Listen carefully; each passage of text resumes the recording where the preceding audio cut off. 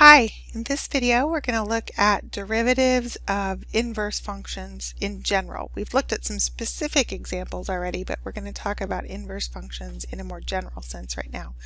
So before we get to derivatives of inverse functions, we're going to just do a little quick review of some stuff that we already know about inverse functions. So I'm going to just start here with a graph of a function. So we might have a function y equals f of x, and we'd be interested in thinking about the inverse of that function. So first of all, this function that I drew here appears to be a function that could possibly have an inverse. This function would pass horizontal line test, so it's 1-to-1, so we could actually have an inverse function. And then if we think about what the inverse function does, the inverse function, basically the idea is that for any function we've got an input, and then the function matches that input to a particular output, and then the inverse function just reverses that. So in terms of a graph of a function and thinking about overall, when we're talking about functions overall, if I have a point kind of from this diagram that I have over here to the right, that would mean that I have an input, point A, and then the output would be B on the graph of my original function. And then if I think about the inverse function would have an input of B and an output of A, so my x and y coordinates would be switched around. So I would end up with a point B comma A on the graph of the inverse function. And if we think about that in general, for all the points on the graph of the function, we can think about how the graph of the function and its inverse are related to each other. And they'd be reflected through that line y equals x. So this is just a rough sketch of an inverse function here, y equals f inverse of x. So what I have here is a graph of a function and its inverse on the same graph, at least a sketch of that. It's not a perfect drawing of that, but a sketch of that. So a perfect sketch should be a perfect reflection in the line y equals x. Mine's okay, but not perfect here. But the big deal idea here is that these points, if I have a point AB on the graph of the original function, then that corresponds with a point BA on the inverse function graph.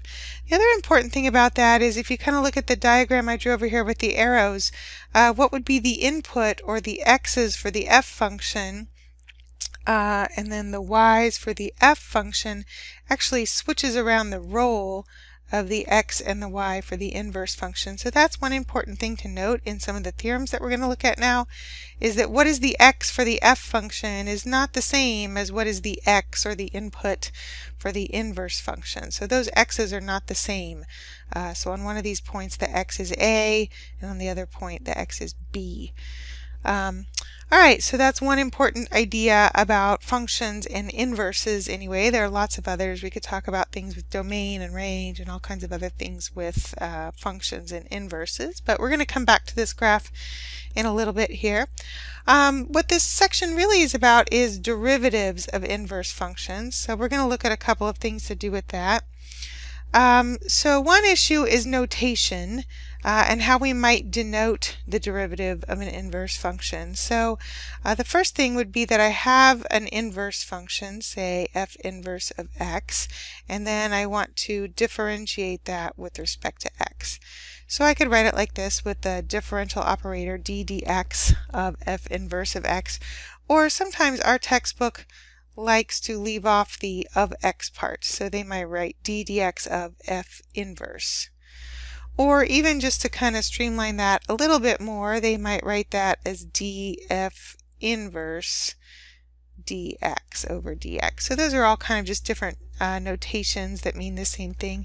The theorem down below here actually uses prime notation, so usually we like to put the prime right after the f if we're talking about f prime of x, but the problem with an inverse function is that I already have something there kind of in the way, so I can't really put the prime right there with the f inverse. So sometimes we put it outside at parentheses like this, or we might write that as f inverse prime. Okay, so those are all just different notations that would indicate the derivative of an inverse function. And what that would represent, we've talked lots about what derivatives represent, and we'll talk lots more about lots of other interpretations, but the basic idea, geometrically anyway, to think about is that a derivative is a slope. So this would be slope of the tangent line to the graph of the inverse function at a particular point maybe, or just kind of an expression in general. So slopes of tangent lines to the graph of the inverse function. Okay, so there's a theorem in this section about how derivatives of inverse functions are related to ordinary functions, and that theorem is written down here below. This is how it's shown in our textbook. And there's a lot of heavy-duty notation here that I think most students have a hard time understanding. One important thing, first of all, is that x's that are inputs for one function is not the same as the x's that are inputs for the other function. So I want to kind of just write on this theorem a little bit and explain what all the little pieces represent here. Okay, so the left side of this theorem says, first of all, if we have a function that has an inverse and is differentiable, then, all right, on the left side of this equation, this would represent the derivative of the inverse function, or geometrically anyway, we could think about that as the slope of the tangent line to the graph of y equals f inverse of x. Slope of the tangent line to the graph of y equals f inverse of x at many points, or at a particular point maybe. Okay, and then if we think about the notation that's on the other side of the equation, thinking about what that is, first of all I have 1 over, so a reciprocal.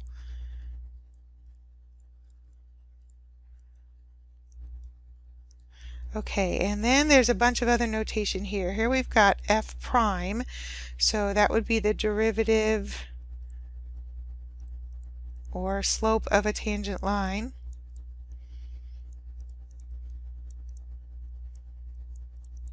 But this is for the original function, slope of the tangent line to the graph of y equals f of x. And then what I have inside there, the input for that, really would be a value here. So that would be the f inverse of x. So that would be the y-coordinate of that point on the inverse function, or the x-coordinate of the point on the original function. So this would be, if I think about that b and a, so thinking about what that would be, slope of the tangent line to the graph of y equals f of x at x equals a. And the slope of the tangent line to the graph of y equals f inverse of x on the inverse function graph, that has a different x-coordinate at x equals b. I'm referring to the a's and the b's in that diagram we had up above here, where we had a point AB on the original function graph and a point BA on the other function graph. So one thing that's confusing about that notation is that the x's in the inputs are different for the inverse function and the original function. But what the theorem really explains is this idea about these slopes being reciprocals of each other. And if you look at these function graphs and just think about how functions and inverses act and how this role of x's and y's switches, and you can think about these slopes of these tangent lines and think about rises and runs, that if I have a run of whatever amount and a rise of whatever amount, so I have some particular slope there, that when I think about the inverse function graph, that's turned around. So whatever is the run here, the horizontal distance here, say that's 1 here, that would correspond to a rise of 1 on the other one. And then on this first triangle I drew here, if the vertical distance is, say, 2, that would correspond to a horizontal distance on the other triangle of 2. So for the first one, the original function graph, I might have a slope rise over run, m is 2 over 1. And then on the second function graph, the inverse function graph, the slope of that, the rise is 1 and the run is 2.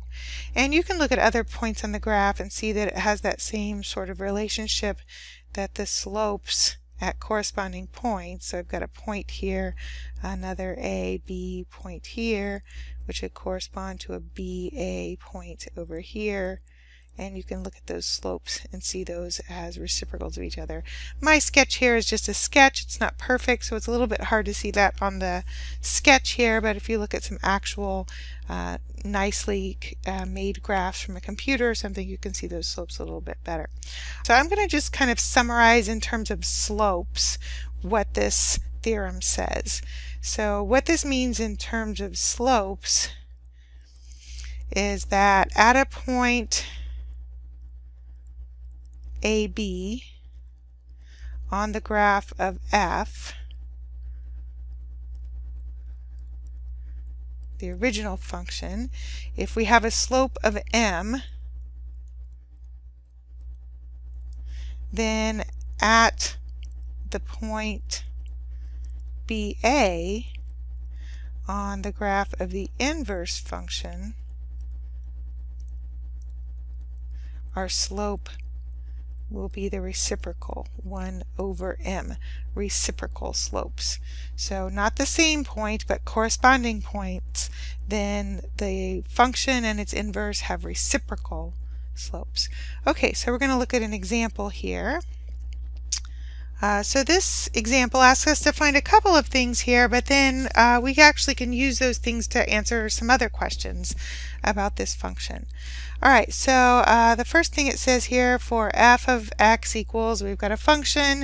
It asks us to find each of the following. And so the first thing is just find f of 1. So I'm just plugging 1 into the original function, and I just conveniently chose a nice easy number to plug in here, so it's pretty easy to calculate. So I get 1 plus 2 plus 1 minus 1, so I get 3. Okay, so what that means is that I have a point 1, 3 on the graph of f.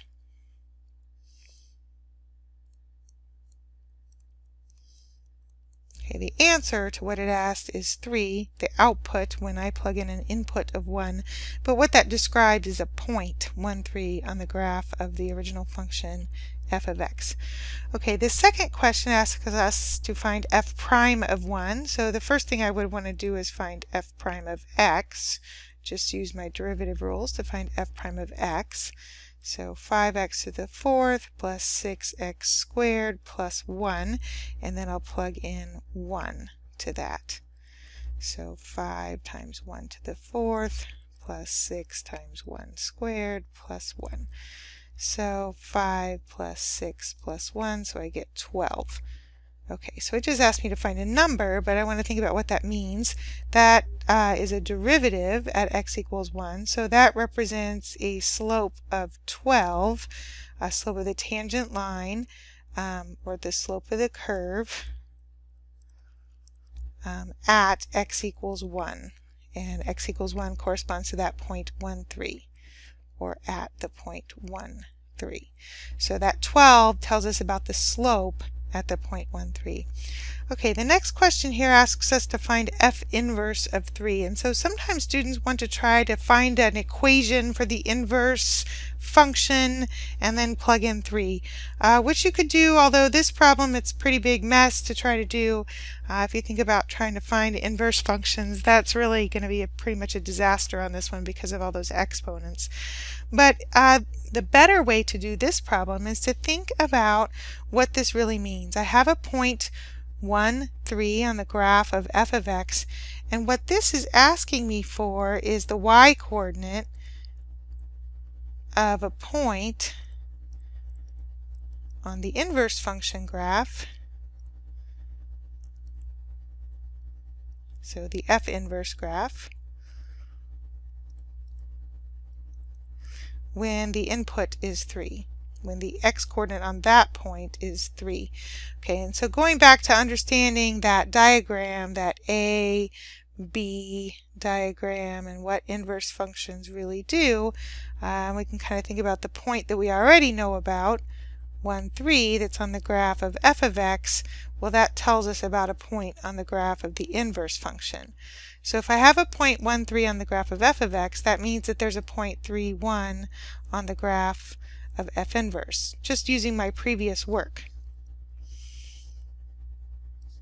So I can tell the answer to this problem, f inverse of 3, without having to actually do any calculations. I'm just understanding how the inverse function is related to my original function. All right, so the answer to this question is 1.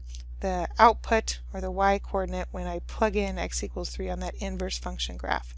Okay, so I've got a 1 point on the graph of my f of x function, and then I have a corresponding point on the graph of the inverse function. But what this section is really about is derivatives of inverse functions. So that's what we want to think about next. Alright, so I have this point 1, 3 on the graph of the original function, and at that point I've got a slope of 12. And if I use my theorem that's in this section about slopes of inverse functions, it tells us that at this point 3, 1, on the graph of the inverse function, the slope will be the reciprocal of what the slope was at that corresponding point on the other graph.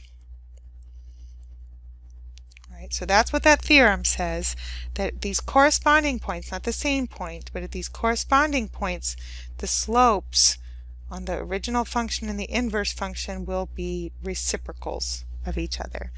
Okay, so we could do some other things too. We could write equations of lines tangent to the curves. I'll go ahead and do that just as one other practice thing here.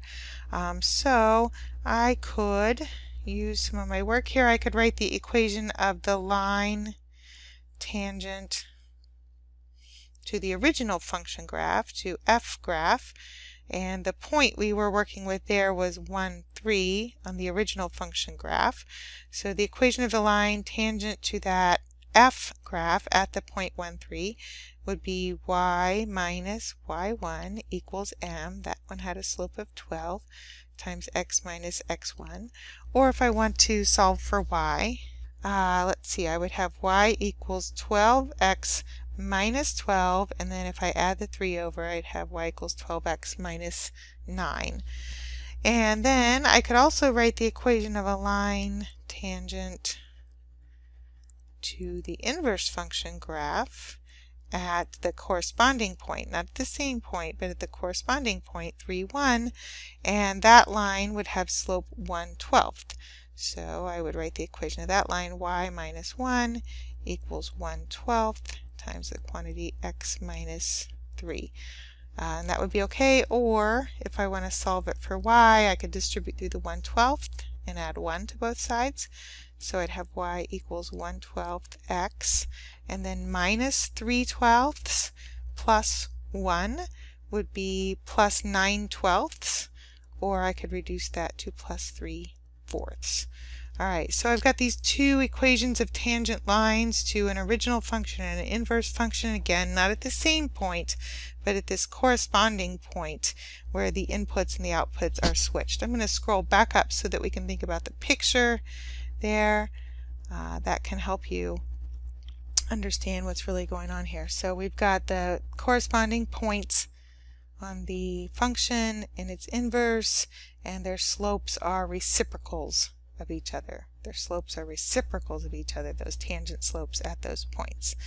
Alright, so you should try some of the problems in the homework and make sure you can do that using this theorem about derivatives of general inverse functions.